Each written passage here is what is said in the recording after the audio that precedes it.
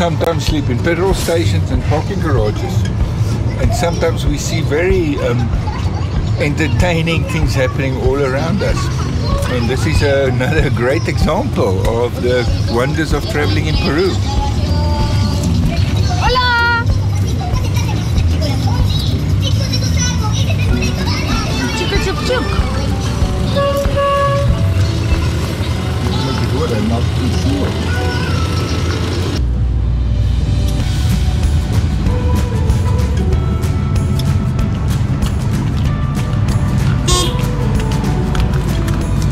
And welcome to Peru. Slight situation there with the cow. And we are going down, down, down, and it's hot, hot, hot. Are you ready to join us as we play Indiana Jones in the mountains of Peru? Are you ready for the mountains, honey? I don't know. I'm ready for Indiana. So let's take you along on a great adventure through the mountains of Peru. Our plan was to head south, following some of the rivers through the mountains, heading for our first stop, the archaeological site of Kuelap. After that, heading down the B8, an mysterious route through the mountains to Cajamarca. We had a great adventure ahead of us, and we were ready to go. The landscapes were fantastic. Let's go.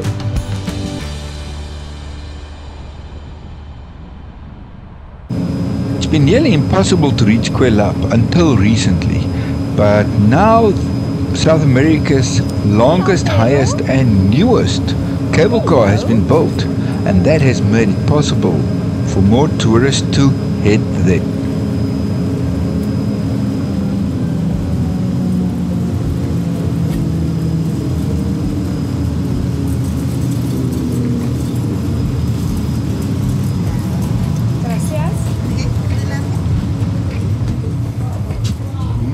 And we are off. Wie gaat ons? Ze heeft die bel nodig. Dat is nice. Nou, het gaat dus voor die mensen wat hij vandaag. Het gaat erg goed, die vrees. Ja.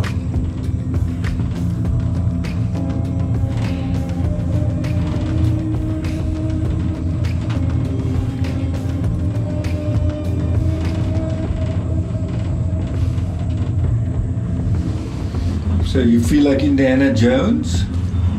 Jane Jones. Woo! This is a fast cable car. And we are off to explore our first ruins off the beaten track and try and feel like Indiana Jones in the Temple of Doom. We are in the Kuelap Teleférico or Telecabinas as they're called here. And this one is a lot quicker than the one in Kuelap. Yes. And a lot higher. Oh my word. What a drop. We are going down, down, down, and then we have to go up, up, up. And it's moving pretty fast. And the windows are clean, so the view is much better before all the people touch the windows and make them all oily. How did the people get up here?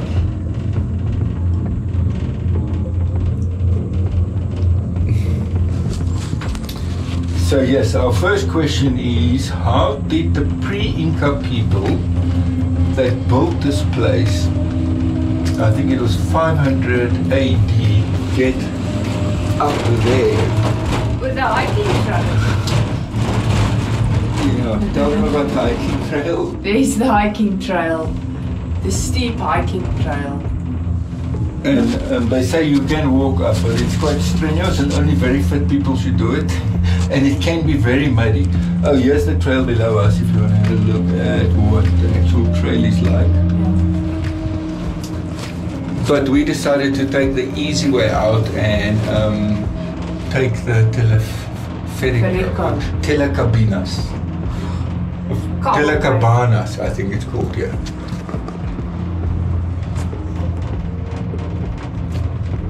But yeah, it's a good drop. Very difficult to judge how high you are, but it's a few hundred meters down. Kijk hierdie kant, Kerry. Ja, het is mooi. There's a bridge. Over there is a bridge. And a little waterfall. Place to swim. Fantastic landscapes of Peru again.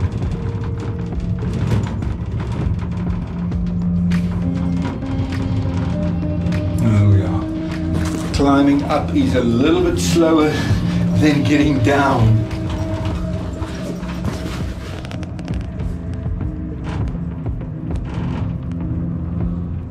So that was just the first up. We are still going higher and higher.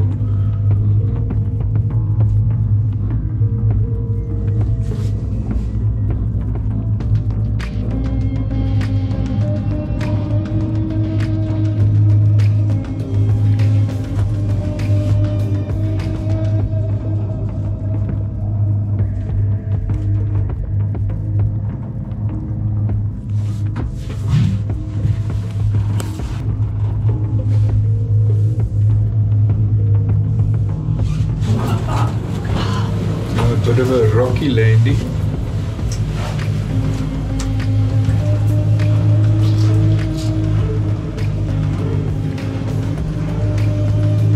There was a very informative and small museum at the top of the cable car, which told us the history of Kuelap and how it was discovered. Kuelap is actually much older than Machu Picchu and of much higher archaeological value. Okay, you ready to take on the last 500 meters? Yeah, the sun is out. Yeah.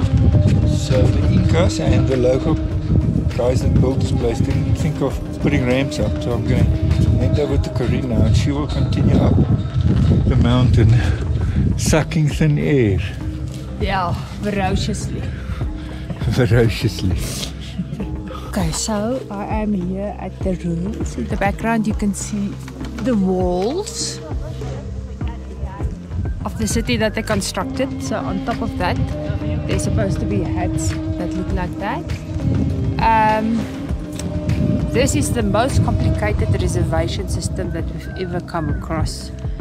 You can take the cable car up, but before the time you have to make a reservation to actually do a group tour. As you can see, people are still working, so I've got a reservation for 2 o'clock. Resting a bit after the uphill walk and appreciating the views. So let me show you what I'm looking at.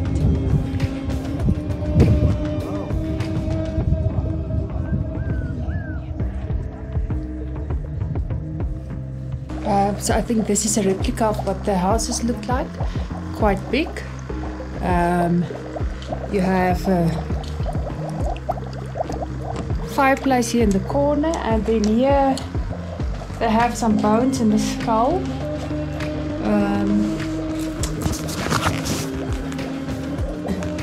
A few coins for good luck.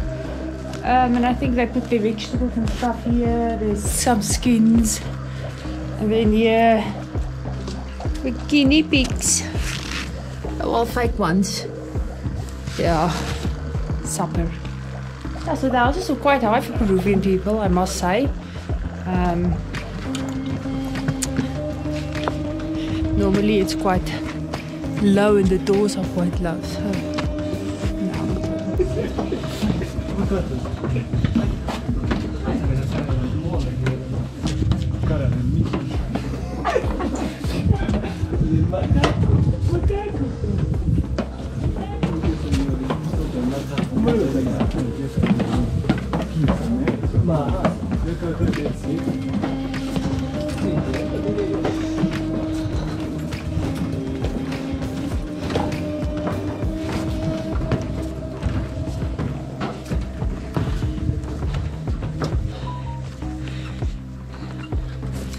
okay, so quite a narrow entrance, and I assume these are all the huts.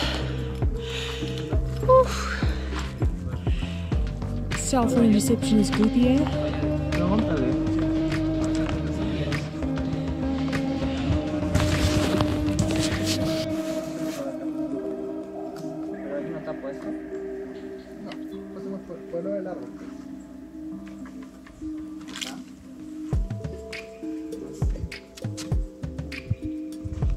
Quite a lot of houses here, and I must say it's actually very quiet and peaceful up here.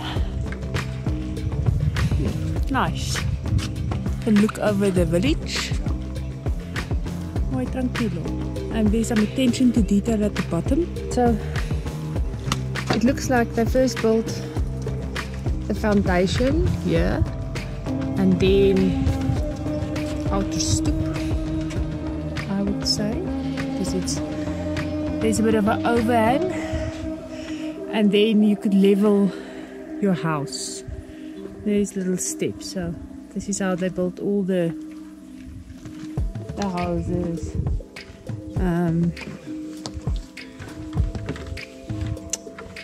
Looks like we are only allowed to walk on the platforms. We've got the hard hat, and then some of the houses are bigger than the other ones. So this one's bigger, and I don't know if you can see the decorative part at the bottom.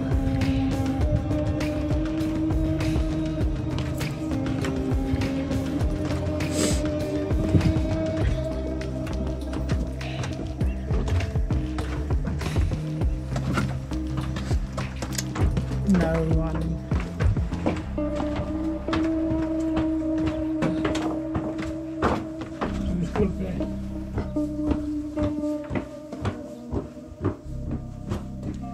Oh, so this is quite nice. I didn't expect it to be so peaceful here.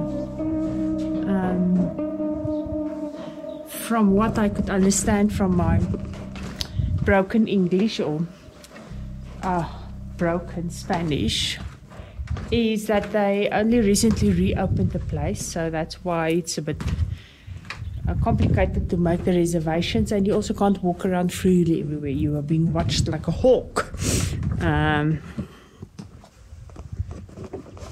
I had a bit of a Walls of Jericho feeling. Yeah, ancient civilizations. What do we know and what don't we know? And then it was time to take the cable car down and head off to our next fascinating archaeological site. This one was quite a drive and quite a surprise. The sarcophagi of Karaji, hidden quite deep into the mountains. It was quite a drive, but well worth it. Today, another hop, skip and a jump. We are at the sarcophagus of, and I can't remember the name, but they are over there. It is just quite amazing how many archaeological sites there are, and you just wonder how many there are still here that people don't know of. It's 6 figures in the mountains over there. I want Louis to zoom in for you, but on the left hand side there's some caves. It looks like clay caves that was closed. Then we've got the 6 guys. It looks like 6 or 7 of them. And then there's one over there in the cave just on the right hand side of it as well. It is quite a walk.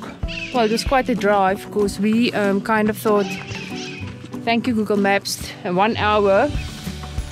But then it took us about 3 hours to drive, and then another 1 kilometer brisk walk that Louis couldn't complete. I'm just gonna give you an idea of what it looks like here. It's agricultural lands all over, and then some pine forests.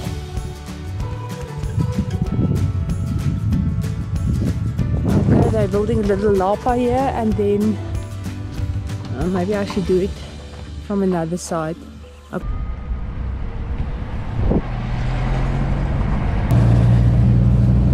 On roads like these, you just better not get somebody coming from the front, especially big trucks, because it's very, very narrow. But you've got a brilliant view.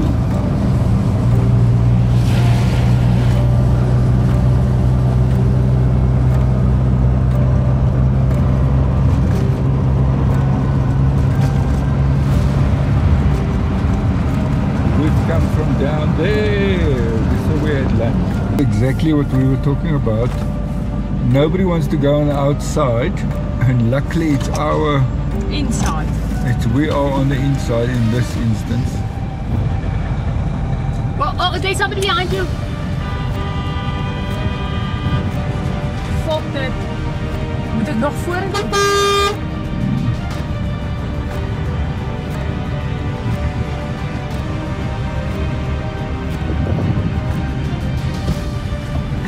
Ek gaan nie nou verby nie. Ja.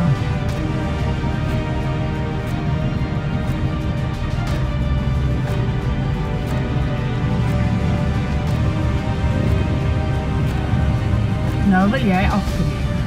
Okay, ja, miskien is dit dit. Afgaan. Maar jy gaan nou met die reverse dit. Nee, ek gaan net check dat die ander kar hier agter my.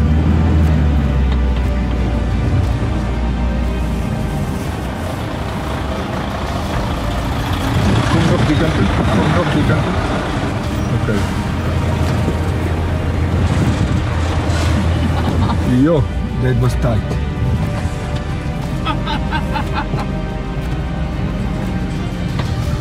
As hy? We are high up and there is an enormous river down there.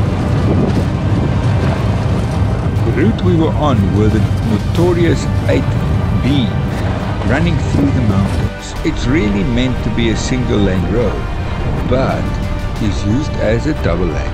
It's being maintained by hand as it's too narrow for any machinery, and everywhere there's warnings about the dangers of this road. Luckily, we only got stuck behind a truck once, which didn't delay us too much because it is extremely difficult to pass. We quickly learned that you have to hoop around every blind corner to warn the cars that you are coming from the front, so that you don't run into anybody on the narrow road. And we've made it to the bottom. It's been a long slog, honey. Yeah. Focused driving, huh? Yes. So many mountains to cross. Yeah. And welcome back on the road as we are heading south back into the mountains. The White Mountains are approaching. Driving through small rural Peruvian villages, lots of twists and turns in the road, getting up, climbing up and dropping down again. We're averaging about 2,600, 2,700 meters at the moment, and we're going to try and stay at that altitude or higher so that we don't have to get used to the altitude again. We have a brilliant few days of driving, and hopefully Corinne can do some exciting hikes. Yes. We both picked up a bit of a flu. We suspect it was in the cable car on the way up to Kuelap, where Corinne shared the cable car with two guys. But both of us has a bit of a flu, and we hope Corinne is recovered before she has to start the hikes. But we have a few exciting days ahead of us.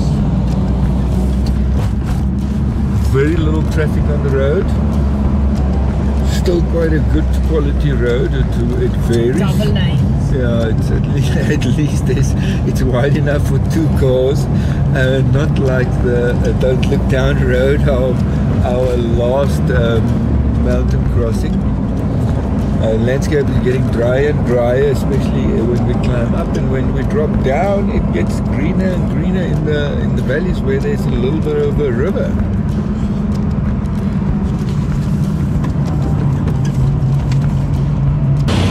The affinity for fireworks and lots of noise was again very noticeable as soon as we entered into Peru, and especially into the small towns, where we ran into many different festivals of many different kinds, celebrating a virgin of some kind or another. We did not always understand the reasons behind the festivals, but we did find it fascinating to watch. We could really appreciate the pride displayed in the Inca heritage, something that's very noticeable in Peru and Bolivia, but quite lacking in other South American countries. Also, the use of traditional methods of farming and transport were very, very noticeable. Twist and turn. At the turn, it's very, very dusty and very loose. Fine powdery dust, and it shake, rattle and roll. You get a little bit of tar when it's straight, and as soon as there's a turn, it's washed away and dusty.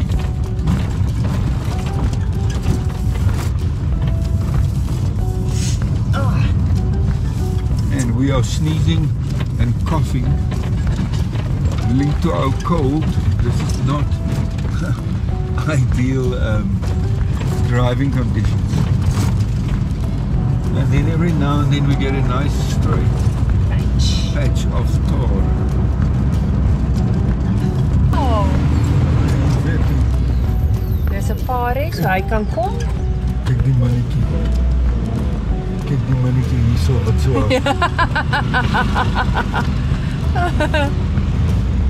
Okay, en nou moet ek. We were again astounded by the craftsmanship displayed on all the plazas or town centers, with the most amazing work being done with the trees and plants. Okay, right? Okay, confusing.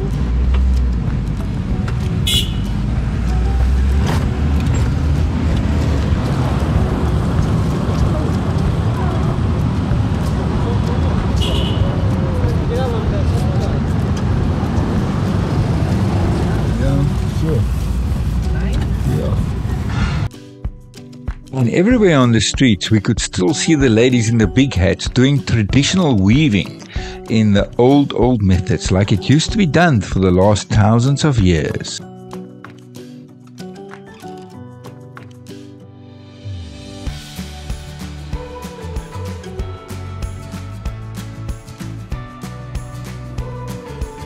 And it's a fresh, cool morning next to the side of the road. We found this wild camp right next to the road and had a brilliant night's sleep at 3,900 meters. It was getting clear. We were climbing up a little bit and we decided to rather stop, because the higher you go, the colder the nights gets. And this morning we woke up to a brilliant view, and far, far in the distance we have seen the first peaks of snow-capped mountains of the Cordillera Blanco, or the White Mountains. So today we hope to get a little bit closer as we explore the mountains of Peru. We're really loving the drives. It's very slow going, lots and lots of twists and turns, but it's a refreshing view.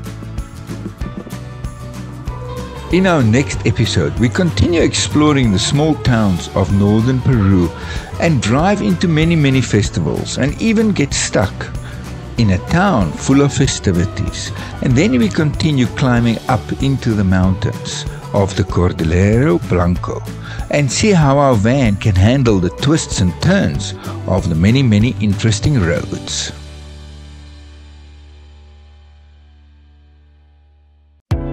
But that's a story for another time, so please remember to like, subscribe and hit that bell icon so you won't miss out on future adventures. Thank you for our Patreons for making these videos possible.